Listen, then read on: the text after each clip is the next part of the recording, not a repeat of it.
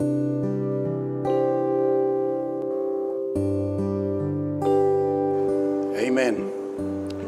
Well, welcome back, everybody, those of you that have been following this teaching. And in my heart, I pray that God would give you the spirit of revelation and enlightenment in the words that have been spoken, because when we talk about a lot of this teachings that I've been going through, that I'm aware of sometimes when things are spoken, and if you're not got these eyes to see, ears to hear the prophetic, especially about the end times, it can be difficult to quickly understand what's being said unless the Spirit of God helps you. But that's my prayer for all of us.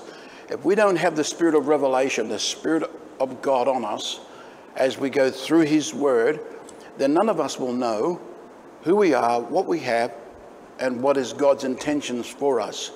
But that's why it's important that I want to pray now that as I get started in this teaching, that the Lord would open up to all of us truths about what's in His heart and what He has done for us. So let me just pray. So Father, I just thank You that this day is a good day. It's a good day that You've given all of us. And I thank You, Lord, for Your ongoing blessing and favor, and that You would speak into us, unveil who You are, unveil what You said. And You've spoken to the writers, they faithfully wrote it down. And now as we read what is in Your heart, that it's only You who is the author to unveil it to us. We humble our heart before You. We know we cannot discern anything in the Spirit unless it's given to us by Your Spirit. So today, Lord, we humble our heart that we would see to believe and that we would submit to receive it. So we thank You now for Your word revealed to us. In Jesus' name, amen and amen. Well, praise the Lord. I've been speaking and we've been talking about the straight gate, the narrow way, back in Matthew chapter 7, verses 13 and 14. And I've taken it as a subject because the times in which we are now living are at the end of the age. It's the time of harvest. And anything to do with the second coming, and I'll use that word, second coming, so that it puts you in at least an understanding of the position in which we're speaking. But the second coming of Christ and everything to do with His second coming, right, is relegated to one major feast called the Feast of Tabernacles. Now, if you've been on this journey for a little while with me, you would clearly understand what I'm speaking about. But for those of you that are just tuning in, maybe for the first time, or somebody's, flicked this to you on Facebook or YouTube, whatever, that we need to clearly understand that God has put things in its dimensions, or should I say its dispensations. And if I can put it to you like this, Jesus only died once on the cross. But the Spirit of God has taken that one death and what Jesus did, and He has administrated that 3 separate feasts. So when He died once, we see it then, the benefits of it coming out through the Feast of Passover, which means we got born again of the Spirit of God. And we thank the Lord for that. But the second administration of that one death of Christ was that now we are baptized in the Holy Spirit, speak in tongues, we can, see the gifts of the Spirit operating in and through our lives, and we are beneficiaries of that. That's all very good in God. But there's one last administration of His death. This last dispensation is called the Feast of Tabernacles. Now, the first 2 feasts, Passover and Pentecost, they have their order, they have their place and their benefits, and that's good in God. But you see, if I can put it like this, the cloud has moved one more time, and now we've come into the Feast of Tabernacles. My point is this: I want to make it as clear as I can. This is the feast, and it's the only feast that has been ordained of God to unveil and show and manifest the truth about his coming. The truth about, you might say, the second coming, or the manifestation of his presence in and through a people. All end time events, all end time signs that are inwardly, all has to do with the Feast of Tabernacles. So if ministries and yourself are still here in Pentecost, there's no problem with that. However, if you want to have the truth of understanding how his return is going to happen, then we've got to make a conscious decision to come across and be part of the Feast of Tabernacles. Now, the Feast of Tabernacles is just mainly a heading, but it has three small feasts that are associated with that Feast of Tabernacles. The first is the Feast of Trumpets. Second is the Day of Atonement. And then the last is Feast of Tabernacles. And it's commonly said, Feast of Tabernacles proper. It means that the tabernacles, this tabernacle, my physical body, is going to change, right? And when we come into this feast, the Feast of Trumpets is giving us eyes to see, ears to hear, to unveil prophetically the Day of Atonement. That's the day of his return. That's the day of Christ. The Day of Atonement is the day of Christ. It's the day of his return, the day of his visitation, right? Unto a perfect day. That's all speaking about this day that we're coming into.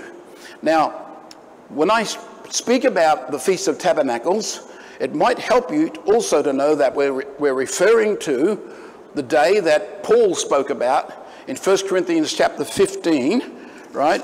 And I'll give you the correct scripture there. 1 Corinthians chapter 15.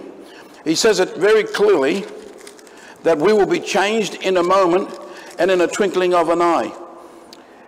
He says it in verse 51. Behold, I show you a mystery. We shall not all sleep, but we shall be changed in a moment, in a twinkling of an eye, at the last trump. For the trumpet shall sound, and the dead shall be raised incorruptible, and we shall be changed. He goes on to say, for this corruptible must put on incorruption, and this mortal, that's us, mortal, we're still alive, must put on immortality. For when this corruptible shall put on incorruption, and this mortal shall put on immortality, then shall be brought to pass the saying that is written, death is swallowed up in victory. Now that scripture, we all in our church life have heard about that. Ever since I was small, I've heard about the coming of the Lord, that we're going to be changed in a moment, in the twinkling of an eye. Now, as true as that statement is made, God also hasn't left us out in the cold so that we fumble our way along and just have a heart towards God that will one day he's going to snatch us away or change us or do all this as long as our hearts is open to him. No, it's a bit more in this, in that God has given us his word, and he's given us his word precisely that the steps of a good man are ordered by God, and there are steps in the spirit that we are to see and clearly walk through. And so it brings me back to this point that I said earlier, that we are to go to the straight gate, go through the straight gate, the narrow way, which is a pathway. The scripture also says earlier, it talks about the highway of holiness, right? And I'm just pointing out that truth there for this reason, is that God is wanting us to go through so that we can know that there is a specific way back to the Father. We come from him, we've had this massive fall out of and away from him, right, through Adam and Eve's sin. They not only fell from grace, they fell from sonship. But now through Christ, who is God's Son, has made a way for us back to the Father as a son, right? And there is so much to be said about this, but I'm only highlighting that because I want us to understand the context of the season that we're in, which is the end times. That's now. And the Feast of Tabernacles is now. Now, we are getting people saved, filled with the Holy Spirit, but we're moving them all into this season because it's vitally important for us to know this. So, in my heart, as I was thinking this through and praying about this, the Lord spoke very clearly to me and said that the 7 times that Jesus bled, which started off in the Garden of Gethsemane, and he bled all the way to the cross, are the 7 places where he bled. It released a part of the covenant of God that speaks to us about the journey in which we are to take. So you might say the 7 times where Jesus bled are the 7 steps back into his presence. You could put it like that. Or the 7 words of instruction, the 7 counsels of God. Right? The 7 times that Jesus was bleeding was the 7 times that we need to hear what the blood was saying when it was given. Right? And so he bled, the Bible says, and he sweat great drops of blood. We talked about that. I don't need to talk about it again, but go back through the series and you have a look and you'll see I try to articulate that the best I can and what happened there, because the blood speaks. The second time was his back was ruptured with the stripes. There's a whole lot of truths around there. And if you get into that study, you'll find that the Spirit of God will talk to you a bit more about what was being said there. But the blood spoke there for our healing and our health. Now the third one is where we're up to, which is the crown of thorns that was pressed down on his head. And when that happened, Jesus bled, and the blood spoke concerning that area of his body which affects us. And of course we know that the next time was in the right hand, and then in the left hand, then on his feet, and the last time was on his side. We'll get to those teachings. But right now we've been on this journey about the crown of thorns that was pressed on the head of Jesus. And I want us to understand that when they were pressed on his head, he was able then to release a blessing that first broke the curse off us, all right? Because the carrier of the blood is the Holy Spirit, but the blood carries this expression of the intent of the heart of the Father in every area where he bled. So I took as a subject strongly because the Lord has been impressing it upon me, and I spoke about the crown of thorns because the thorns started back there in the Garden of Eden, where in Genesis chapter 3 it talks about that area where he was, where he took the thorns upon his head, and God was able then to set us free by taking it upon his own head. And for that we are thankful for that. Amen. So the crown of thorns, he broke the curse. Where was the thorns put? It was put on his head. There was a curse upon our head.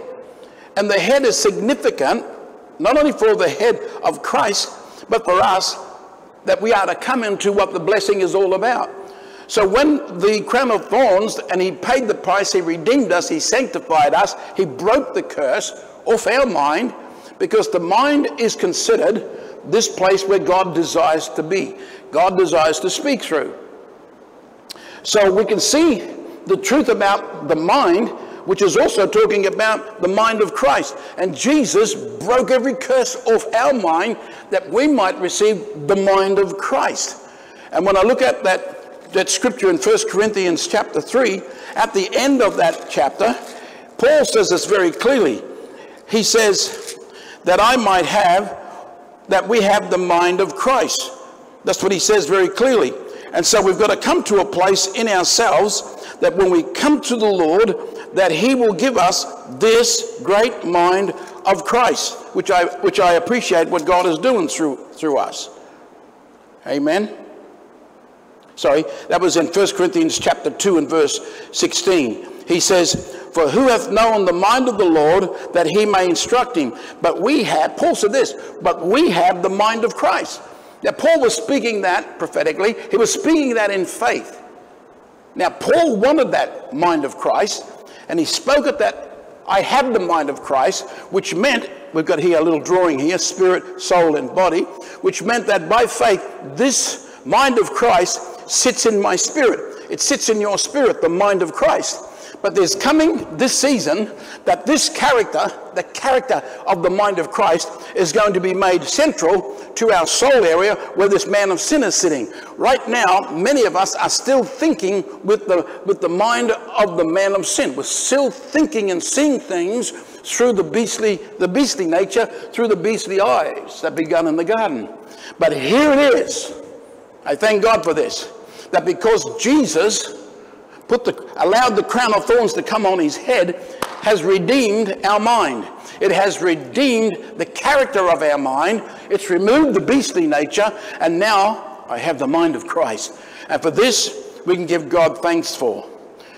But our problem is this, and this is what we've been speaking about, is that Jesus said, if you don't go through the narrow way, then there's just another way of going about it, and that is you get caught in the broad way, in the wide gate and the broad way. He said that leads to destruction. If you get trapped in the broad way, then you're not going in the narrow way, the straight gate, which means you're left to all those sorts of things that are there in the broad way that will bring destruction to you. I'm speaking to the church.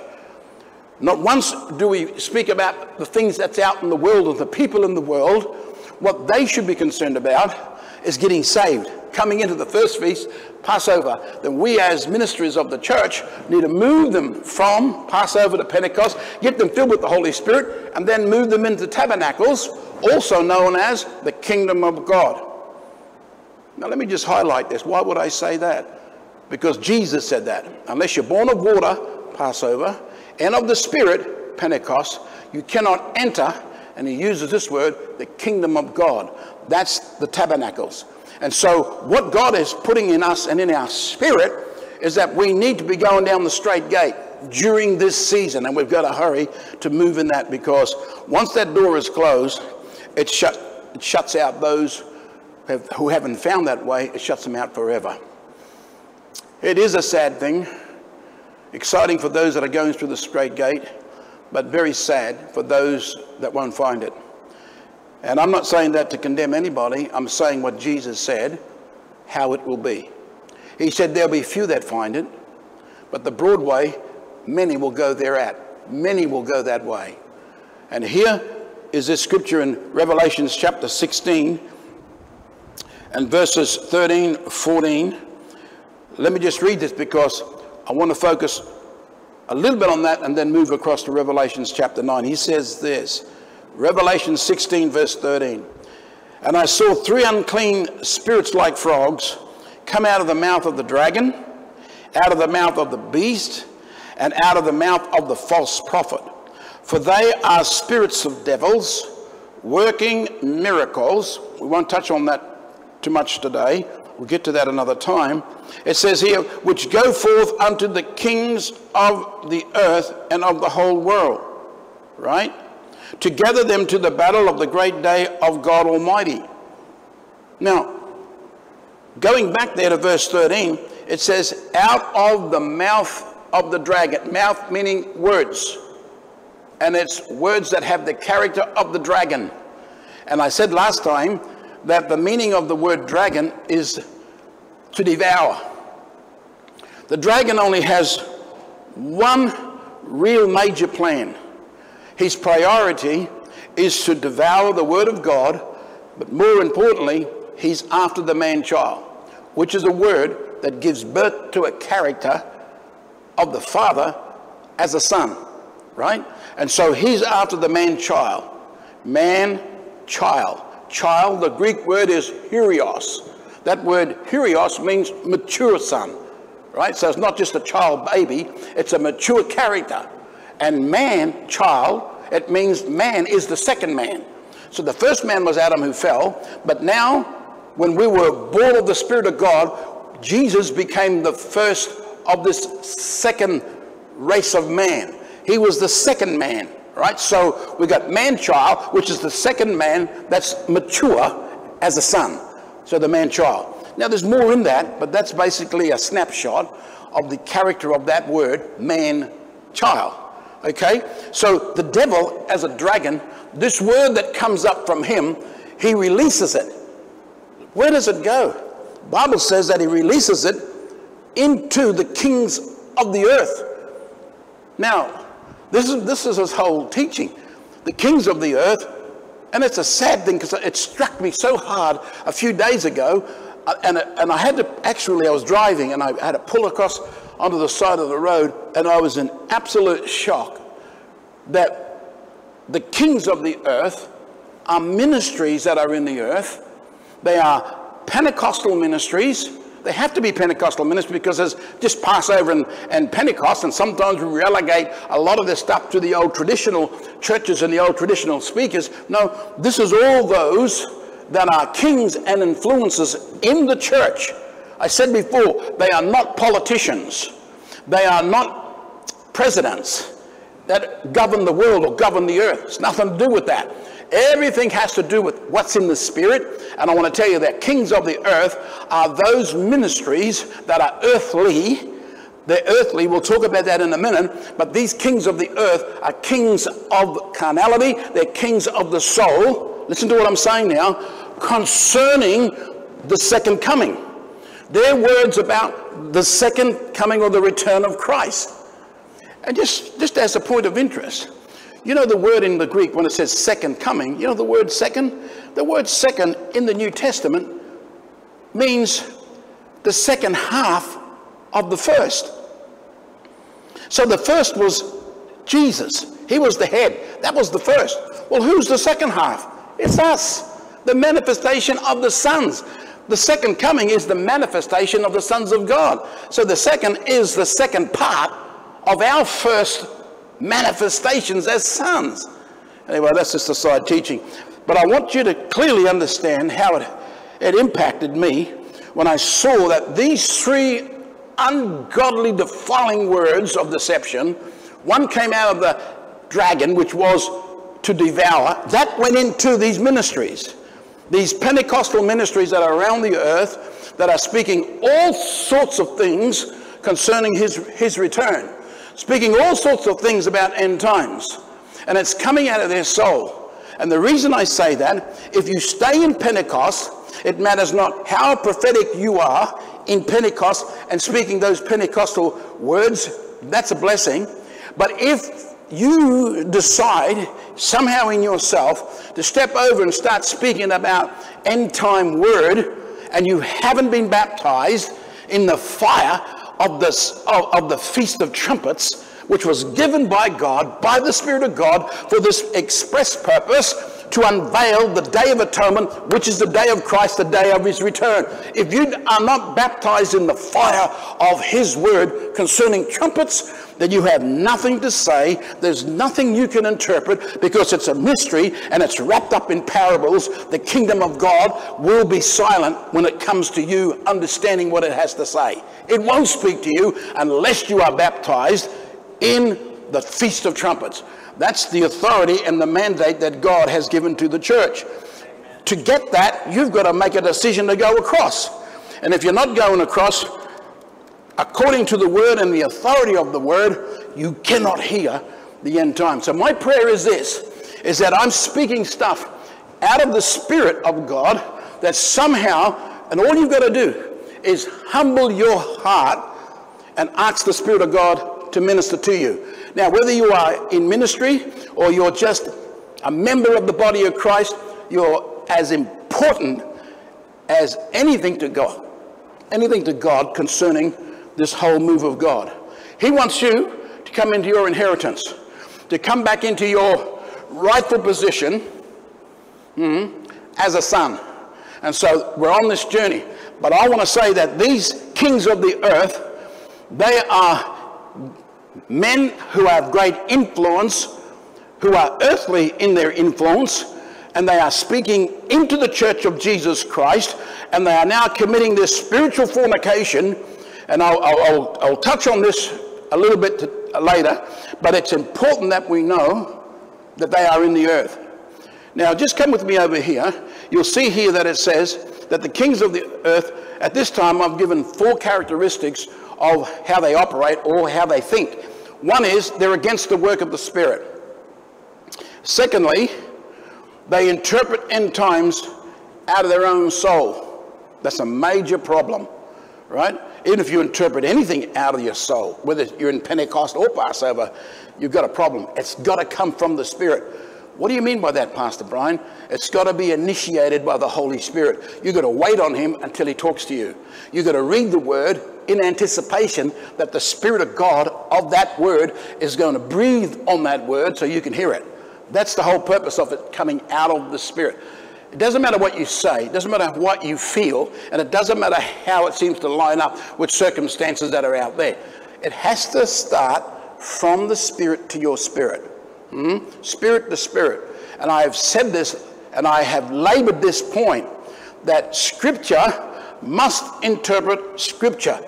That's good hermeneutics, right? And we are approaching the word, as they say, a theological term, allegorical studies, which is what we're doing. We're taking what is a parable that has a description in the natural, like this here, a natural description, but we have it pushed up into the Spirit, and so we get the scriptural or the spiritual interpretation of it.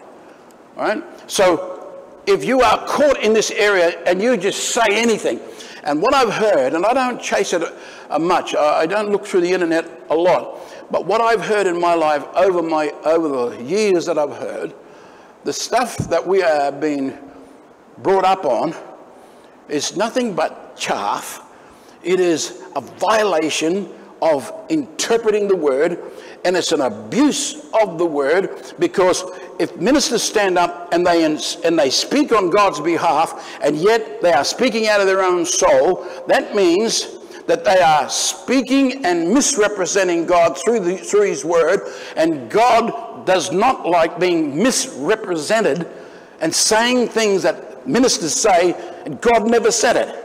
You just got to go through Jeremiah 23. We won't quote any scripture in there, but if you read it, take time out to read it, you'll see that he's against those who prophesy, and he's also says it very clearly that he's against those who steal their neighbor's word. Oh, maybe we need to go there, because there's a lot of people in this end time move who are doing just that. They are stealing one another's word, or their neighbor's word, as it says. It says in Jeremiah chapter 23 and verse 30, it says, "Therefore, behold, I'm against the prophets, says the Lord, that steal my words, everyone from his neighbor." So, for me, going back to Revelation chapter 16, he said, "I seen 3 unclean spirits like frogs." The character of the frog is that it leaps, right? So somebody has come up with certain doctrines concerning the end times. Out of their own soul, they say something. They even write a book. And because people think if you write a book most times, that it must be authentic. No. Go back to the source of it. Where did it come out of? Don't believe anything until God talks to you. Even what I'm saying, go and check it out. I humble my heart to say to you, check out from the word yourself what is being spoken. What you hear, examine it with the word. Be like the Bereans in the book of Acts. Be like them, because what they did, they heard the Apostle Paul, but they didn't believe everything that he was saying. They went and checked out the word, what he was saying. That's what I'm asking you to do. Go and check the word. Do something that you haven't done for a long time. Sit down and study. Study to show yourself approved unto God. Be a workman, right? And study the word to know what God is saying. So here it says that these frogs, they leap out of the mouth of the dragon, the beast, and the false prophet. What am I trying to say? Is they jump into some minister, he says it, and another minister picks it up, and then he repeats it without doing any personal study on it, and suddenly you got the whole planet all croaking like frogs, all saying stuff that is not from God, but it's come out of the soul. And I want to tell you, there's no credibility in that. There's no credibility in just repeating somebody because it sounds good. Listen, if you've examined what somebody said and it is from the Spirit of God, it's okay to take a hold of that, pray over it, and then partake of what's being said if it comes from the Spirit, because it'll touch your spirit. But you've got to be aware of that. You've got to be aware. So here, this interpreting end times out of the soul is a major issue and a major problem in the Church of Jesus Christ. It really is. And I'm just asking for ministers and people of God, especially ministers, if you feel that you're called to speak on the end times, right, then you really need to check it through with God yourself on what he is saying, right? Because it's not a Pentecostal move. You know, I heard that song, we need another Pentecost. We don't need another Pentecost. We need another feast. And the feast apparatus is the Feast of Tabernacles. That's what we need. And God is beginning to bring this feast of his word to us, because in that word is transformation. In that word is your inheritance. In that word is an identification that was always in you, but confirmed by the word in this hour, that you are truly a son of the living God. And that's what the Lord wants to bring you into. So, having said that, many of them are ignorant of the season in which we live. People, a lot of ministries, Pentecostal to the back teeth, do not know that the Feast of Tabernacles has already begun. They don't have a clue about the end times. Or they might get an end time speaker in that'll say a few things about that, and that's about it. All they're interested, really, is trying to get fixed here and fixed there and get healed and done that. Listen, there's a bigger picture going on here. There's a massive important truth that's happening in the earth, and we get caught up as ministries. We're doing a lot of things around the planet, a lot of things around our church and around the nation. Stop. Just stop and look at what God is saying. Listen to what is happening. This is the hour and the season of his return. And there's a company of people that are hearing his voice in this hour, in this season, right? And I want to tell you, coming across, you've got to leave a lot of baggage behind. You've got to leave your ministerial titles back there, because God wants to clothe you with something else. His word. You've got to leave your positions, your denominations, all your gifts that you are flowing in. They do work in that area, but over here, it's a different order. It's a different garment. It's a different language, because it's going to bring a different truth to bring and change and transform you. That's what God wants to do. So the season is here for us, for what God wants us to do. However, the last one is what I'm laboring a little bit, because it's in my heart to do this, or the Spirit of God has put it there, and that is the kings of the earth ministries, Pentecostal full-blown ministries that have not made the transition but believe they do. They believe they have the mandate from God to speak at that end times. And I want to tell you, if you haven't gone across consciously to know that you are part of the Feast of Trumpets or the Feast of Tabernacles, then you need to really sit down and ask the Holy Spirit to check what you're saying. Because if you don't, and you're speaking out of your soul, then you will commit spiritual fornication. You are impregnating his church with carnal words that are not from him, and the people are receiving it and being stimulated by it. And the scripture is very clear that it talks about the kings of the earth are committing spiritual fornication with the church. It says in Revelation chapter 17, it says, whom the kings of the earth, verse 2, have committed fornication, and the inhabitants of the earth have been drunk or made drunk with the wine of her fornication. But it says the kings of the earth are committing this spiritual fornication. We got a problem here, people. It's a massive problem. And I am trying in God to find the words to express, and only the Holy Spirit can do this, how serious it is to speak something into his church, his womb, something that is not from God. Jesus paid the price to cleanse his church, to clean his church. But we've got a bunch of ministries called the kings of the earth that are speaking nothing but carnality, soulish, and words from the dust that's impregnating this church of Jesus Christ. You have no business doing that. And if you want to hear from God, you need to get back and get on your heart before God and say, Lord, let me speak the word of the living God. Now, I'm under the same judgment. If I don't speak what God is saying, then I'm in trouble. But you see, once you humble your heart before God, and you know that the transition is there, and he puts that confirmation within you, then you feel a liberty to speak that, and you know that God is doing it. let me say this. The difference between the kings of the earth and those that are speaking God's word, you'll find that the kings of the earth are caught by looking at the signs that are external. They're looking for the external signs that the wars speak of, Russia and Iraq and Iran and Babylon, and they'll talk about all of these things, right? And they're looking for earthly signs and trying to find scripture to confirm those earthly events and those earthly outward signs as being from the Lord and for our day and our time. It's not true. It's not true. Outward signs, let me say this, versus inward discernment.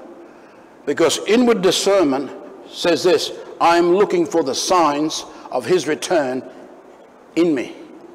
And that's what this word is about. It's about what's happening in me. All the wording and all the natural descriptions, even of the book of Revelation, refer either to the spirit, and it refers to the man of sin in the core of your soul, or the soul itself. Of course, the physical body is going to be changed. The temple of God, the naos of God, that is going to have an impact, and God will change it. But everything else is always external. There's no circumstances outside that's written here for you to have a look at to get some sort of idea that he's coming. Jesus said that to the Pharisees. He said, you know the external times and signs when you see the sky is red, and you know that but you are hypocrites because you can't even tell the signs of his coming, which is inside. He said, I'll only give you the prophet of Jonah. We won't go there, but I'm just making this point that he's trying to put out there that it's not external, it's internal. Internal. Passover, you got born again inside. Pentecost, it happened to you inside. Guess what? Tabernacles is all about his return inside. Christ is already in you, and he's going to manifest from you. That's what Romans chapter 8 speak about, the manifestation of the sons of God. Amen? So, as we come into this teaching, I want to stress that last time I spoke about the word of the dragon came out of him to devour. Now, just very briefly, I want to speak about the beast and the word that came out of the beast, and it went into the kings of the earth. What then is the nature? What then is the nature of the beast? Well, that's what we want to come to. Let's go to Revelation chapter 9, and I think I may be able to get through verse 1 and 2 this morning, all right? But if I can get through verse 1, we're doing well. Right, because I want to slow this teaching down, because I truly want to articulate this area here, that the star fell from heaven to the earth. And what does that mean? So we've got the natural description. Important to hear that. A natural description, but it's reflecting or it's imaging the things that happen in the spirit. John was caught up in the spirit, and he saw things in the spirit. The Holy Spirit helped him to write it in such a way that he gave it, all right, natural descriptions of what he saw in the Spirit. So if I am to be clear on what the Spirit showed John, and John's trying to get that to us, I too have got to take this up to the Spirit. And how do I do that? Scripture interprets Scripture. That's it. Scripture interprets Scripture. It may be one session I might take aside to teach about the principles of Bible interpretation. There are laws and principles that lock us into, and you can't go outside it, lock us into the laws of Bible interpretation, hermeneutics. We've got to know that the word is written in such a way that the word explains itself, all right? And when it explains itself, it's explaining about what's internal. It's personal, it's internal, and it's very intimate. Why intimate? Because you know he is speaking to you about stuff inside you, and no one else knows that because he's made it personal with you. Okay? So when we come into this area here, we've got to move this words that are natural up into the spirit by Scripture. And so I've got written over here what this would mean and the scriptural interpretation of what he was talking about. Star, the word fall, the word heaven, and to the earth. So let's read verse 1. That's Revelation chapter 9. And this is the fifth angel that sounded. It's the fifth trumpet. And when we say trumpet, that means prophetic. So John got up there and he heard this prophetic word that was to come in our day. He said, I saw a star fall from heaven unto the earth. That's what he said first of all. And unto him was given the key of the bottomless pit. Interesting. Very interesting. I saw a star fall from heaven unto the earth. Right? He saw it in the spirit prophetically. And now he's beginning to say, this is what I saw. Now, let me first take this word fall, because as I get to talk, we'll come back to the star. But the word fall, I've got written here, when you get that Strong's Concordance and you can read it up. The Greek number is 4098, right, in the Greek. So getting the interpretation of that gives me the understanding that the word fall means to come under judgment. All right? So when he fell, it wasn't like he just fell somewhere, or he fell to the earth, but there was a reason behind the fall, right? And the spirit of that word, or that meaning of fall, was judgment.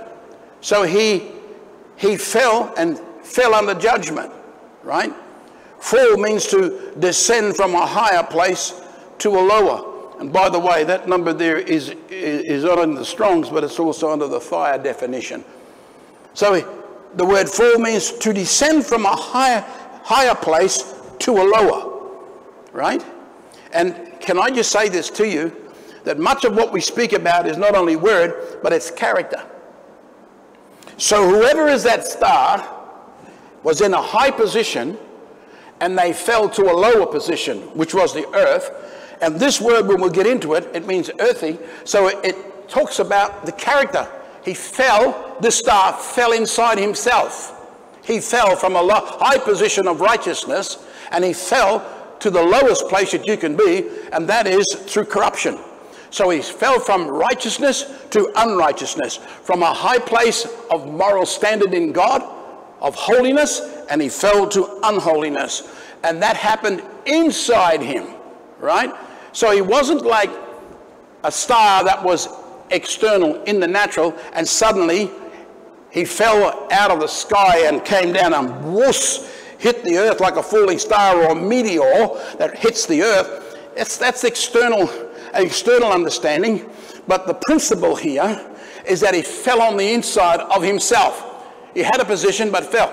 You know, for an example, you might say the CEO done something bad in the business, and the board got together and they said, you know, we're going to put him back to a general manager. He's not the CEO because he's done a few things wrong, so we've got to step him down. This was what happened. He was stepped down from a high position to a lower, but it all had to do with character. So here was this star that had the highest place, and we'll see the highest place that he walked in, but he fell from there because he fell from a high place to a low place. He was judged. Now, where did he fall? It says that he fell to the earth. And I've cited a scripture here. I've got a few more that I'll let you know. But this word earth is earthy. Earthy means in the ground, in the dust. And it also speaks of carnality. But look, Jesus said in John 3:31. Let's have a look at that. John 3:31. Jesus said, he that comes from above is above all. He that is of the earth is earthly, right? And speaks of the earth. He that comes from heaven is above. So he's saying that if you are of the earth or of the soul, you are earthly. Maybe that should be earthly. I'll just put that in there. Earthly. L-Y. Earthly. Subject to the passions of the earth. Subject to all the feelings that's in the earth. Still speaking about us here. Internal. We are earthly. Another scripture, it says in 2 Corinthians 5. Let's have a look at that. 2 Corinthians chapter 5. He says, verse 1, for we know that if our earthly house, this is our earthly house, this physical body, Peter is saying, or Paul is saying, that's our earthly house. For we know that our earthly house of this tabernacle were dissolved. We have a building of God, a house not made with hands, eternal in the heavens. So he's speaking about a glorified body, not the physical body that we are walking in, and he wants out of that, right? He wants to get out of that. But he's saying here, for in this we groan, earnestly desiring to be clothed upon with our house which is in heaven. He goes further on to say that he wants to be clothed upon that mortality might be swallowed up of life. Now, I'd like to preach more on that there, but my point is that he's just speaking about this earthly vessel that we're living in. Look what James says, the book of James. The book of James chapter 3 and verse 15. He says that this wisdom descends not from above. So he's talking about a whole range of things, those that lie against the truth. He said this wisdom doesn't descend from above, from the spirit, from the third dimension, right? But it's earthly, it's sensual, and it's devilish. So anything that's regarded as being earthly, it's sensual and it's devilish. Well, the star that was up in the third heaven fell into this earthly area that became subject and limited to the soulish and the carnal realm, which means it's void of the prophetic understanding of that which is in the spirit, because it's locked into itself, in its own soul. It was in that position, but then it fell. But through Christ, he's lifted us back up where we can see in the spirit. And that's where God wants to bring us into. Right now, we can see in the spirit, but he's giving us eyes to see in the spirit, because the day is here that he's going to change the very core of our soul and wash our soul, our womb, and then our physical body will change. That's about to happen. So what's happening is that we fell, or someone fell, we'll find out who he is, but when he fell into the earth. But God, through Christ, is bringing us back up. In fact, even better than where that first star fell. He's given us something, a blessing. All right, so let me get on to this. So falling is to fall under judgment. To the earth became earthly, and he fell from heaven. Right? For me, he fell from the third heaven. Let me put that here. He fell from the third heaven. Couldn't have been the second heaven, because the second heaven is the soul realm. The second heaven is also the place where demons are. But let me just go with this scripture here, who the star is. Now let me first say that it cannot be Jesus, because Jesus never fell. You might say, well, Pastor Brian, he was judged. Well, he was judged under other conditions. He never fell in his character. He was always righteous. He was always the righteous one. And he never sinned. All that happened to Jesus was that his body, he was judged in his flesh.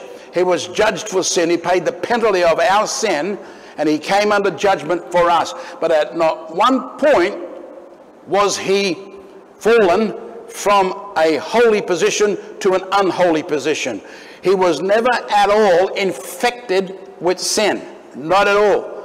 And I know a lot of people quote that scripture in Corinthians where it talks about, and you don't need to, or you can go and check it up yourself, but it talks about he who knew no sin became sin. That's what it says. But you see, it doesn't say became sin. It means he became a sin offering. That's the Hebrew and Greek context of that verse, right? He became a sin offering. But here I'm saying very clearly that it wasn't Jesus, because Jesus came down to earth of his own free will, right? He just descended. He descended from the Spirit. The Word became flesh and dwelt among us. He descended willingly. He wasn't judged and he wasn't cast out. He didn't fall because of unrighteous acts. Not at all. Can't be Jesus. Number two, it cannot be the church. We're talking about the star. It's not Jesus that fell.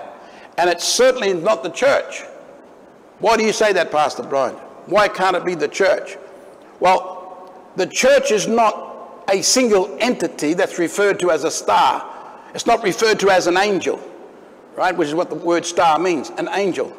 Now, the church has a lot of angels, like messengers. The church is the body of Christ, and the church has a lot of angels. But it's not seen in Scripture as a single star, a single entity in that sense, right?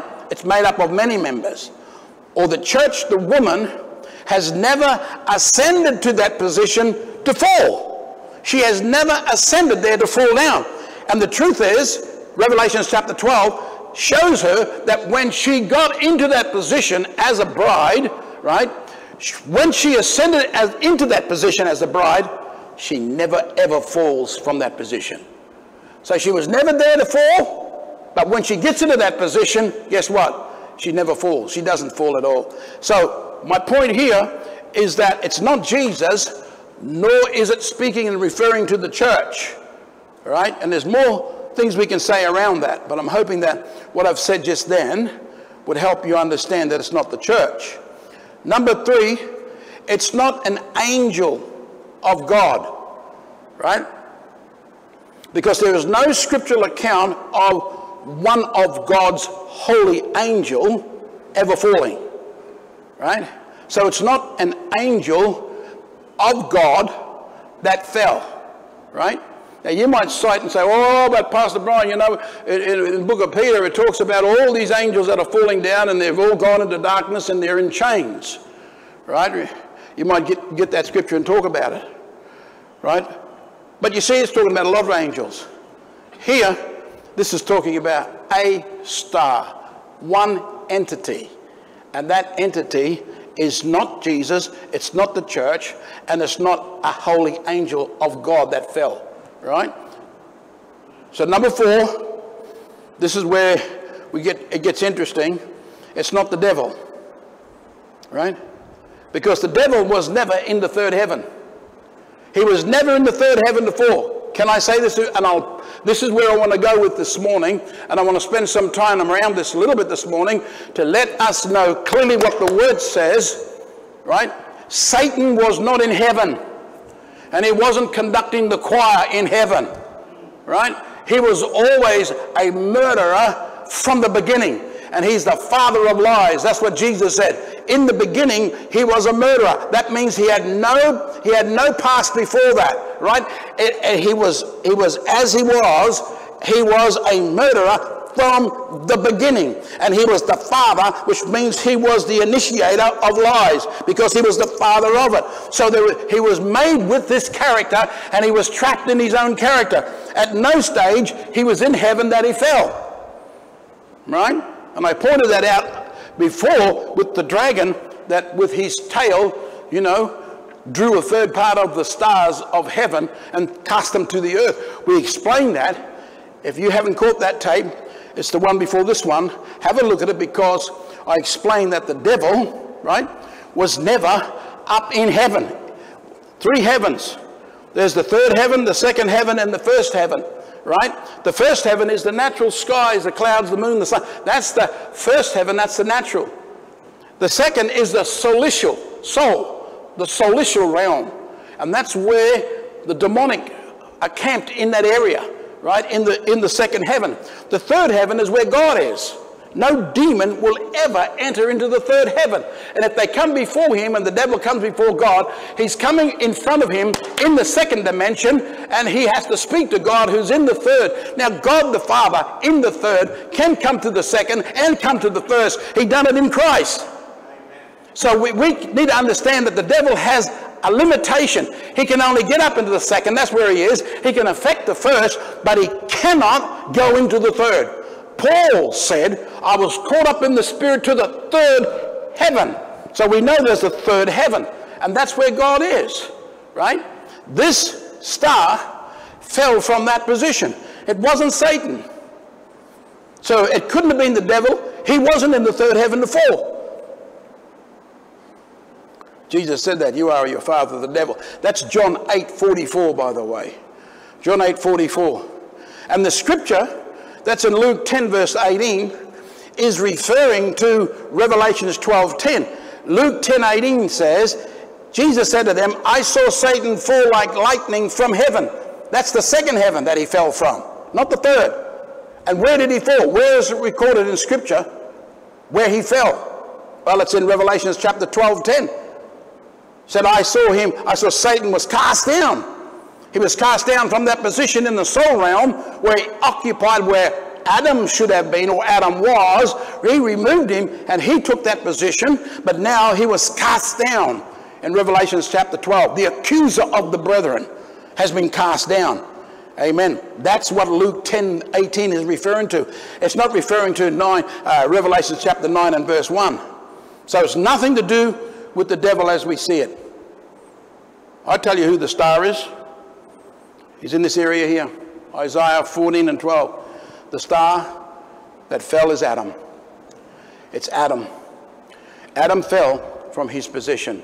Adam was judged according to his character because iniquity was found in him. This is Adam. Let's go and have a look at this in Isaiah chapter 14. And let's see what the word says. Not my opinion, it's what the word says. And there are many in the church that understand what I am going to say, but there are millions that don't. There are millions that don't. When I get teaching this, I'd like you to go to your pastor, and I want you to show that pastor and help and get him to help you understand what I'm saying, or it may be something that he needs to look at so that we can all get on the same page about what the word says. Isaiah 14 verse 12 says this, how art thou fallen? Same word. How art thou fallen from heaven? That's the third heaven.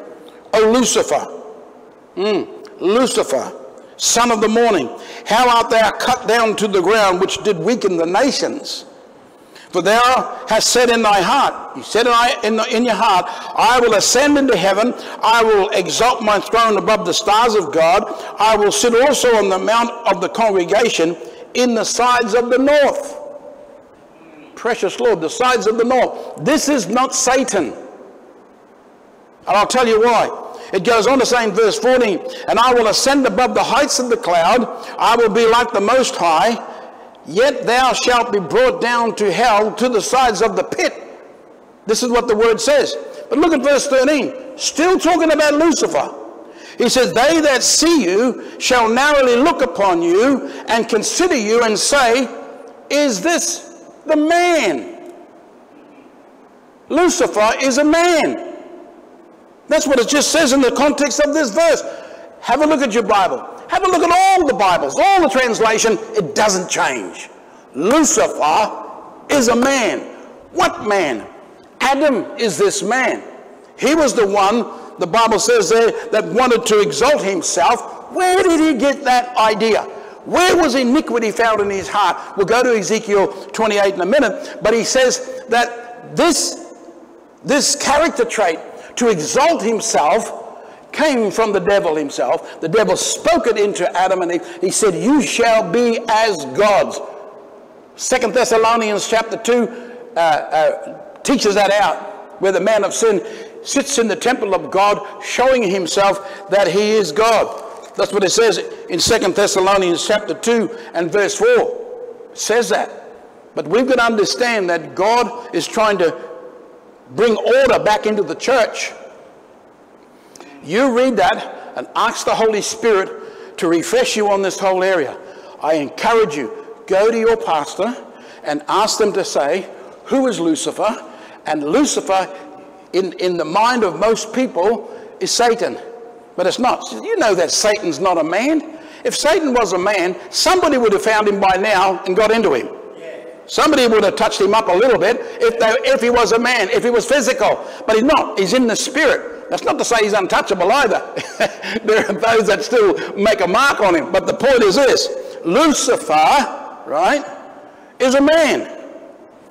Now let's go to Ezekiel chapter 28.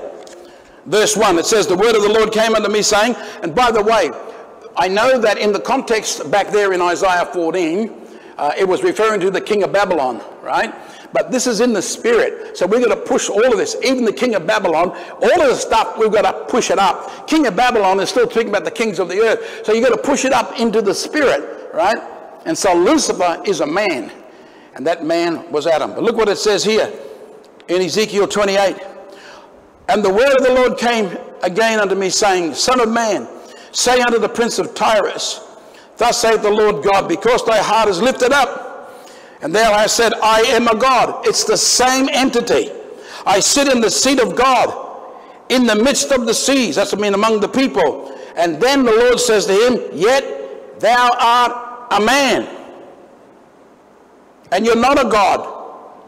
Though thou set thy heart as the heart of God, behold, he says, you are wiser than Daniel. There is no secret that they can hide from you. He said, with thy wisdom and with thy understanding, thou hast gotten thee great riches, and gotten gold and silver into thy treasures. He says, But this great wisdom, and by thy traffic hast thou increased thy riches. Thy heart is lifted up because of thy riches. Therefore, thus saith the Lord God, right? Because thou hast set thy heart as the heart of God, behold, therefore I will bring strangers unto thee. And he talks about all those things that he's going to do. But verse 9 is what I want to get to. He says, Wilt thou yet say before him that slays me, I am God? But thou shalt, and thou art a man, and no God. You're not a God. He says, you're a man. He's still talking about Lucifer. Lucifer, the man, and you're not a God in the hand of him that slayeth thee. Now verse 13 says, listen to this. He says, Thou hast been, you were in Eden in the garden of God. That's Adam. Now we know that Satan was there in the garden as well, but you can't say Satan is Lucifer, because Lucifer is a man. Whoa. Thou hast been in the Eden in the garden of God. Verse 14, Thou art the anointed cherub. This is Lucifer, the anointed cherub. Verse 15 says, Until iniquity was found in you. When did that happen? When did iniquity come to him? I just mentioned it, Genesis chapter 3. Thou shalt be gods. That's what came from the devil. Thou shalt be a god, or gods. That's where iniquity started, and he received that. He believed and he received. And when that happened, right, he took that on, and the very nature of that word in itself started to self-exalt Adam himself. And we have the record of what happened after he ate that fruit. What was the fruit? It was words. What words? Words that came from Satan, from the tree of the knowledge of good and evil. That's where the pride and the high-mindedness came, and the soul lifted itself up, and it became the high places of the carnal thinking, the high places of the carnal mind, which is the seat of Satan, according to Revelations chapter 2. It's the seat of Satan. It's the place where he wants to speak out of. He put his character in there, and therefore he wants to speak out of there. But it says that here, he was the anointed cherub, verse 14. And then it goes down to verse 16. It says, O covering cherub, from the midst of the stones of fire. So now we can get what God is trying to say through his word. We're starting to see that the federal head, Adam, the gatekeeper, the arbitrator, had lost his position and his relationship with God in the heavenlies, and he fell into the lower nature of carnality. He fell inwardly. He fell into himself. It was a character flaw. He went from righteousness to unrighteousness. Inside. His feet never went anywhere. He wasn't thrown into anything else. It went inside. He fell inside himself. And that vast void that he fell into, this power that he fell into, is also known as the bottomless pit, the abyss. But hey, I want to take that as a subject another day. I just want to major this point here this morning, because we need to see the truth of his word. So let me just write this up here so that we can see it. If I can do it as like an equation, that Lucifer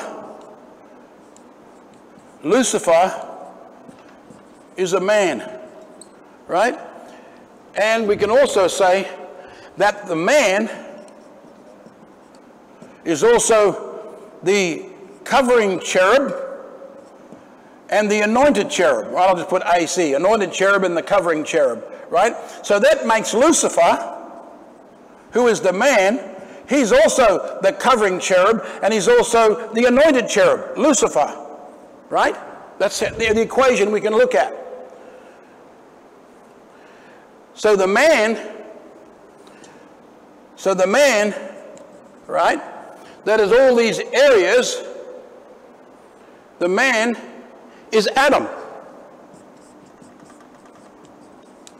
Lucifer is a man. The man is the covering cherub and the anointed cherub. Lucifer is also the covering cherub, the anointed cherub. Lucifer is, right, here, the man. Lucifer is the man. So the man is Adam. You got that? So Adam is Lucifer. Adam is Lucifer. What do you mean Lucifer? Lucifer is Adam's name. Adam is the species. Adam means the human. Adam is the species, but Lucifer is his name. Adam's name is Lucifer. Whoa. Adam is the species, but Lucifer is Adam's name. If you do it this way, just to work it out, it helps you understand the truth of his word. So who fell on that day? It was Adam that fell. Lucifer fell. He was the son of the morning. He was the one that walked among the stones of God. It was Adam. The devil never did. He was never in that third heaven. He was not walking. He wasn't the choir bloke, leading the choir. That was Adam. In him was the tabrets and the pipes to worship God. Adam was an incredible being that was created in God's image. I want to talk about Adam in another session because we need to know and value the blessing and the creativity of God when he created Adam. He created him as an incredible specimen. Today, we don't have any idea really how beautiful he was and the power that was in him and how he operated in that power to even manage and keep the garden that had 4 major rivers flowing into it. He was the gardener. He had to keep those rivers. How could one man be commissioned to keep it all together by himself? And yet he did. Well, what power did he have that God gave him that sanctioned him to do all of that? He must have been a mighty man. A man, yes he was, before sin hit him. And when sin hit him, he lost the ability to move the way he was under God. And he fell down inside himself. We'll talk about that. But here we are. We'll talk about that another time. But here we are in Revelations 19. I saw a star fall from heaven to the earth. Adam came under judgment from the spirit world and he fell into the earth zone. He fell into the solicial and the soulish and the carnal. That's what the Bible says. And it says, and to him was given the key to the bottomless pit. Well, to him. To who? To the fallen character. To the Adamic fallen nature. The beastly character. It was given the key. What key, Pastor Brian? The permission. That's the key. God gave him permission to open up. God gave him permission for this bottomless pit of its character and it's all its words of the beast is inside. God gave permission for it to be opened without restraint. And that's what I want to talk about next time. And I'm hoping to get through where it talks about the locusts coming out.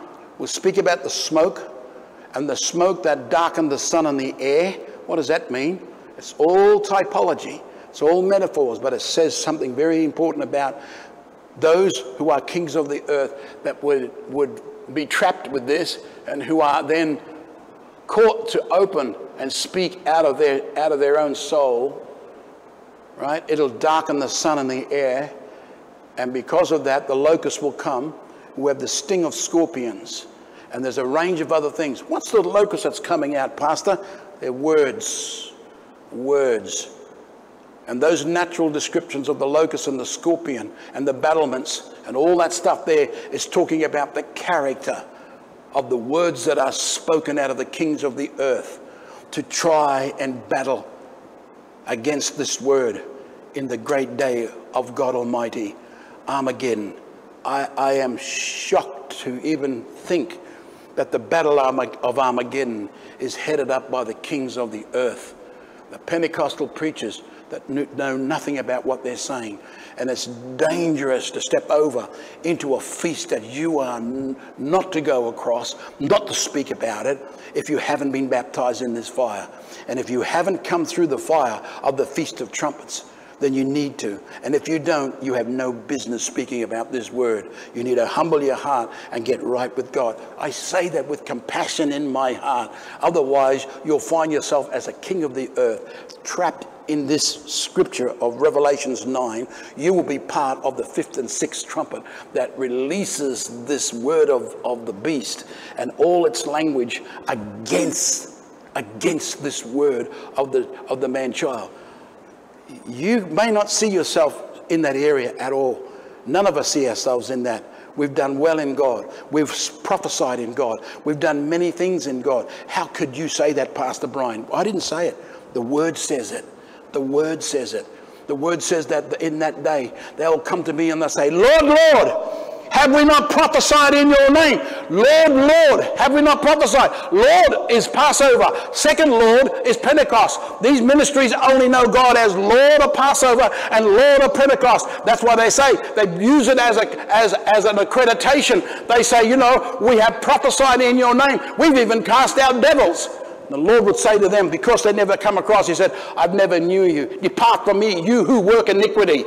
You're saying things that I've never told you to say, and you believe that you were saying it in my name, and you believe that you were doing me a favor. But I want to tell you, I never knew you. I never intimately impregnated you with this man-child word. Therefore, you are cast into outer darkness. That means you are removed from his glory. With all your anointing, you are removed from the glory. That's what we're going into, his glory. Thank God for Passover and Pentecost anointing, but we're coming into the glory. There's a change, and there's a specific purpose about this, and God is bringing us into that. So unless you know what you're speaking about, it's best that you say nothing and humble your heart to hear what the Spirit of God is saying in this hour. Otherwise, you'll find yourself in this position of Revelations 9. You'll be part of the fifth trumpet and the sixth trumpet, and your being will be opened up, the soul will be opened up, and out of your mouth will come words of a locust that would do nothing but destroy this word of God. In fact, it doesn't destroy the word, it destroys yourself. Because the words of the scorpion has a tail, and it stings you. The tail, Isaiah chapter 9, says that the tail is the prophetic lies, and it will sting you. I'll talk about that on our next session. But it's my plea to you that to him was given the key. To him is the Adamic fallen nature on the inside of the soul, was given permission to now speak out of the bottomless pit, the words that were spoken in carnal and soulish ways. Well, as you can see, I'm a bit fired up. And for a lot of people, sometimes this type of ministry, this type of word, it's difficult to relate or hold on to, but it's your inheritance. You have the ability within you, if you humble your heart to God and say, Father, I desire to hear what's been spoken, because that's the truth of his word. He wants you to understand.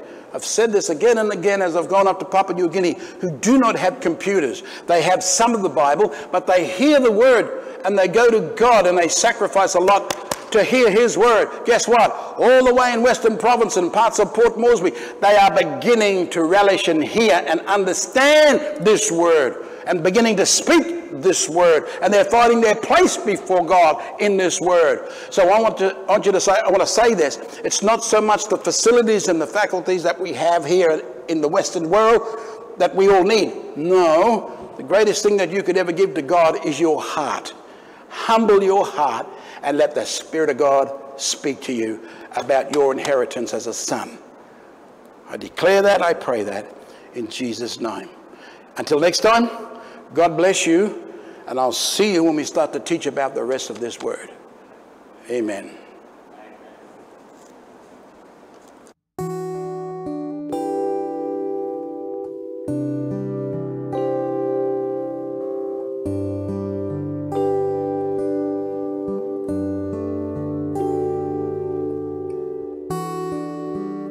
Darkness is fading away.